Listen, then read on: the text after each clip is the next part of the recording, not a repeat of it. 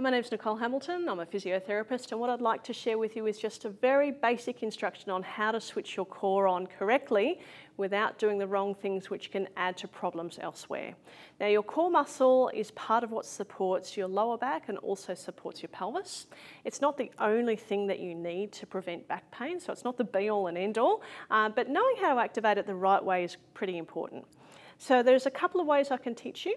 One way of switching on the core is to imagine that you're stopping a pee. So if you can imagine very gently drawing in your bladder muscle, what you should feel is if you find your hip bone on the outside and just palpate with your fingers just in a little, when you activate your bladder muscle, pretending that you're stopping a pee, you should feel a little bit of tension in your lower abdominals because your pelvic floor and your lower abdominals tend to work together. So that's one way of switching on the core.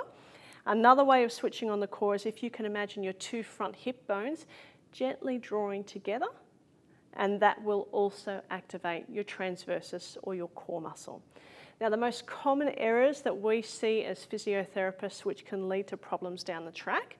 First common error, clenching the bum or tucking the tailbone under or flattening the back.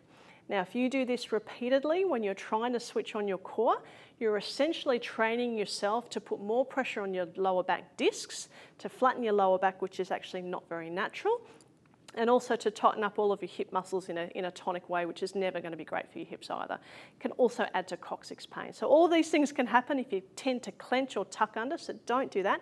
Keep your buttock muscles relaxed. Just think of the muscles at the front very gently. Now, the other common error that can tend to occur is your tummy popping out.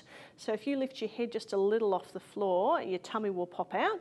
I don't want that to happen when you're switching on your core. So when you lift your bladder muscle and pretend like you're stopping a pee, your core muscle will come on really gently. Remember, it doesn't do a lot of work. It's pretty light.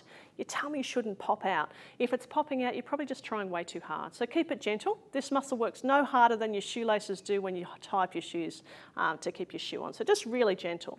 The last mistake that people commonly make is holding their breath, which essentially means if you're learning to switch on your core muscles to help your lower back and you're holding your breath, that means the only time your back has got support is when you're not breathing, which is never going to work for a long period of time. So make sure you can breathe, make sure your tummy's not popping out, and make sure your back's not flattening and your butt's not clenching. These are the areas that are very common. Keep it really light and gentle, and that's a great way to start switching on your core.